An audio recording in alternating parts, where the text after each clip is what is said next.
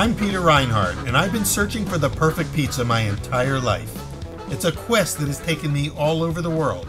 It's become about so much more than pizza. I've gotten to know some of the world's greatest pizzaiolos, and met artisans who make cheese, bake bread, and even grow the best tomatoes. The one thing that unites them all? Their passion for perfection. What's burning in their belly, though that's really what all of this is about.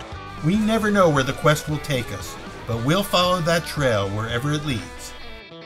Welcome to Pizza Quest.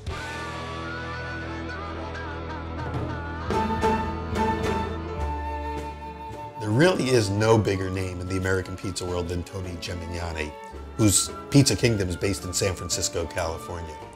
His love for pizza drove him to compete in the World Acrobatic Dough Tossing Championships in Italy, where he was pretty much unbeatable. So later he decided to move to an even more difficult category and eventually won the World Championship for Best Margarita Pizza in the world in Naples, beating the Neapolitans at their own game. He was a marked man over there. I mean, he had to almost sneak out at night. Don't forget, we're talking about Naples, right?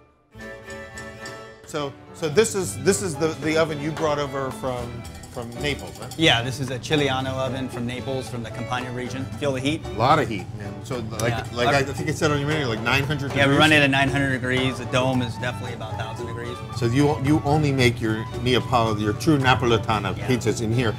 About how long does it take a pizza to bake in here? About 90 seconds. 90 seconds, yeah? We got a few other ovens in the back. You want to go see that? Yeah, let's go look at the other ovens. Let me go show you. So like this is the back kitchen, your mixer, and then what do we have? 3 different ovens. Yeah, we have a Cupone oven. This is from northern Italy. This is kind of a different oven. We do our Sicilian styles out of here. When you go to the World Championships in Italy, you're going to compete on a Cupone. In this oven, yeah. Yeah, so usually on this oven you can control the top and bottom element, and that's pretty important when you do a Sicilian style. When you see something in a square pan, you can actually control that heat to make it triple heat on the bottom to cook the bottom, or you can actually turn it off the bottom and cook the top. But like this would become eventually a Sicilian pizza. Yeah, like pizza in teglia. Pizza in teglia means pizza in the pan. Okay. So we have 2 ovens here. These are built in New York. They're Marsal ovens. Marsals. The one on top we have dome. It's called a dome brick oven. So we have bricks on top, bricks in the back, and bricks on the bottom. So you're going to get a pretty well-rounded pizza on this. And what kind of pizzas? We cook our classic Italians in here. All right. We crank this up to 600 degrees. So in Italy, you see a lot of gas brick ovens, so I decided to do my classic Italians out of here. So when you say classic Italian, that's kind of like the pizza we grew up with, right? Like what you might find. You think of prosciutto arugula, the Four Season pizza. Oh, you think okay. of like those types of pizzas. Okay, not the pizzas that the neighborhood pizzeria in Philadelphia or New Jersey. No, that's what we would do actually down here. Okay, so this is your classic. This is your American style oven. Bricks on the bottom, no bricks on top. These are the doughs that you see the guys spinning them and all that stuff. And do you bake them right on the deck or do you put them in a pan? So you're matching the flour to the style of pizza to the oven. Yeah. And essentially it's like... It's pretty difficult because at night I got 5, 6 different recipes for dough. Are you a righty or lefty? I'm righty. Okay, so right hand. Or right palm like that. Bring it in. So wash my hand without it. Bring it in like this. And we're going to push it up like this. Perfect. First step. 2, 3. Whoop. Okay. And then we're going to be there already to catch it. We'll already be there to catch it with your fist. Perfect. Gotcha. You get really good. You just start spinning your hand. Oh yeah, I can do that. Yeah. You do across the shoulder. Toss wide, catch wide.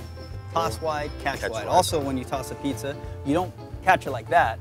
You want to be the cool pizza tosser and like just have it come back to your hand. So you don't look like you're nervous, like you're scared. It should always come to your hands no matter what. Because if the dough knows you're scared, it's going to take advantage of you. It will, and you don't want the dough to get injured. All right.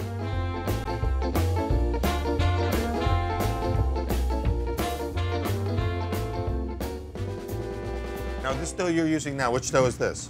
This is actually the Caputo. This isn't a real wet dough. Yeah, it's soft, but it's not wet. It's pretty easy to move. I mean, what I'm going to do is I'm going to create my crust around the edges. Okay. Now I'm going to push it. And usually you push it out to about a 10-inch. Usually what I want it to be is I want it to be a 12-inch, but what you do is you fix it on your peel. So the challenge is you're making this right on the, you're making the whole pizza and then you're transferring it. Exactly. So when we're making this, we're going to go in a spiral motion. Yeah, look how pretty that sauce is. That sauce is like really loose and wet. It's not like a thick pasty sauce. Now what I do is I grab a 4-ounce ovalini, and what I do is sometimes they'll chop it on the marble, sometimes it'll already be chopped or cubed. I actually pinch it off, and so I know that every time you get a pizza here, it's always going to be 4 ounces. 4 ounces of cheese. And it's not going to be a different and this is weight. Fior di latte. This is the cow's milk mozzarella. Yeah. So we have this. We're going to sea salt this, and we're going to go in a spiral motion like that. Okay. Now we have our basil. Now when it comes to basil, we tend to take off the stems. Take the stem. But you're putting the basil on before you bake it, not after. Exactly. And that's traditional, or does it matter? It is very traditional because when you're in a high heat oven like this, your basil is not going to shrivel up to nothing. And you put a fair amount of basil on there. Go spiral motion with the olive oil. So what I'll do is if you can hold it up here. Hold it here. All right. Now this is the traditional slide in Naples. So what you would do is you would hold it for me, and then I would go ahead and shape it, and then I would slide it in my So you're going to oven. pull it a little bit So more. in Naples, they're always going to slide it from the marble onto their peel. That's traditional. We said 90 seconds, so we're about 15 seconds in, and already we can see it's starting to puff up. You're going to see a pretty good char already. Already, yeah, it's much hotter than that part of the bake. So you have to turn it in order to even it out. Closest to the wood is going to be your hottest area. So this side right here is going to be charring pretty quick. I have about 25 seconds left. You also have one pizza in there. Now, how many can you bake when you're in full tilt? I can do 3. You can squeeze 3 in there? Wow. So you see this pie? Yeah. It's pretty good. Now the bottom's good. Yeah. My bottom's good. What I'm going to do is I'm going to dome this real quick. And that dome is very, very hot. Probably. It's like 1,000 degrees. So you're getting a real blast of heat up there, baking straight down. That was it, just a few seconds above. Not too bad, huh? And that's it. Less than 90, about 90 seconds, maybe less even. And even the basil's still green. A little bit of char on it. Got beautiful caramelization of the crust there.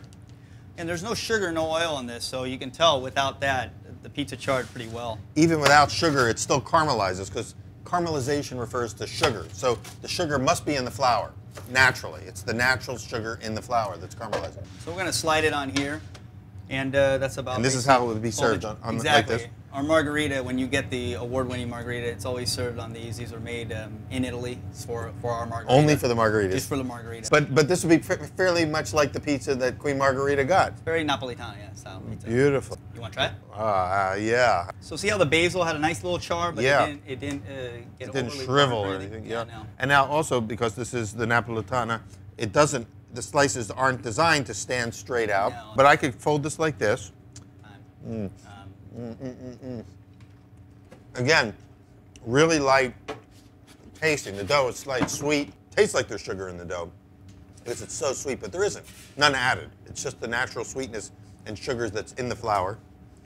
The sauce is like, it's so bright. I mean, there's, not just in color, but bright in flavor. I mean, it really just tastes that, pops that off the tomato flavor. That's what it's really all about, is that simplicity of pizza. Going back to its roots, going back to what pizza really was in its heyday, and I think that's what you're going to taste right there.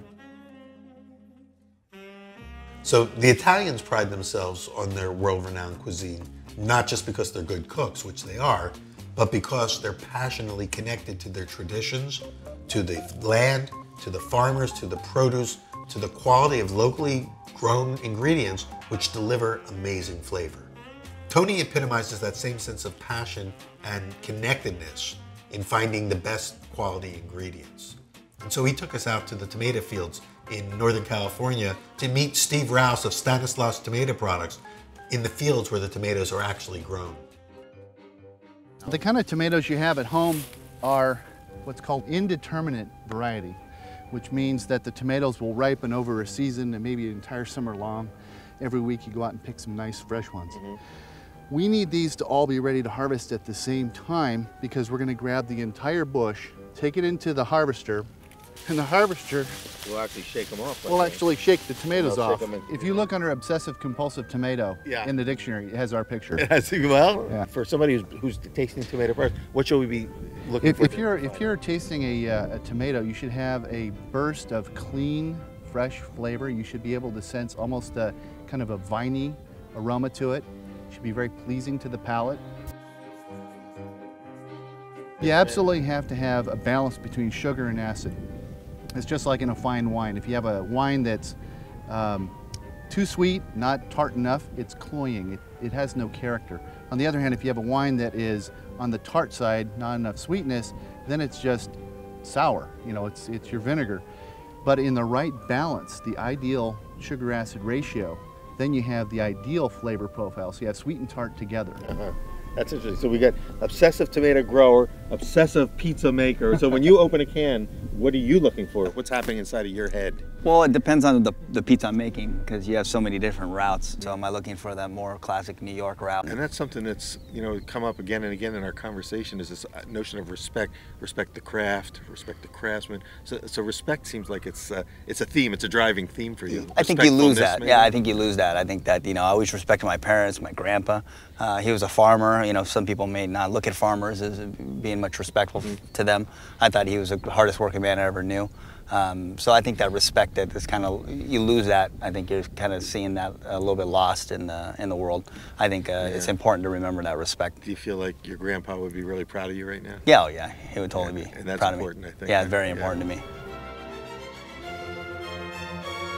Like Mozart, who could play any kind of music. He was just the best. Whatever Mozart did, he was the best at it. And that's how Tony is. And I mean, who has a pizzeria with 5 or 7 different kinds of ovens? That speaks to his degree of passion and drive to try to do things as well as they can be done at the highest possible level.